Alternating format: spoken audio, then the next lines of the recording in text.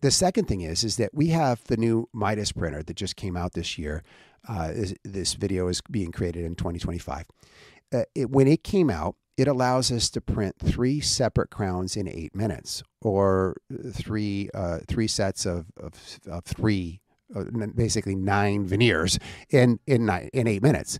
And so this technology is a game changer, because I can place a dental implant, I can scan it, and then I can design and print a crown, a non-functional provisional, within minutes, and screw it right into the mouth without having to make any adjustments to contacts.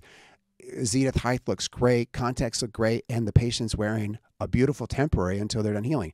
And remember, we've said it a number of times on the show, maintain, not regain. What we want to do is we want to maintain the hard and soft tissue around that extraction socket, and there's no better way than doing that than placing an implant, gap grafting, and then placing a non-functional provisional to socket seal everything in place and to hold that tissue.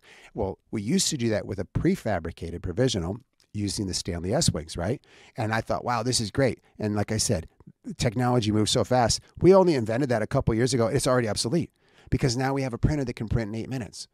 So why would I fabricate a prefabricated crown, which might need a few adjustments to make it perfect, and it's never quite perfect, it's close, versus just scan it chairside right after you place the implant, scan it, and in a matter of minutes, you have a perfectly fitting provision.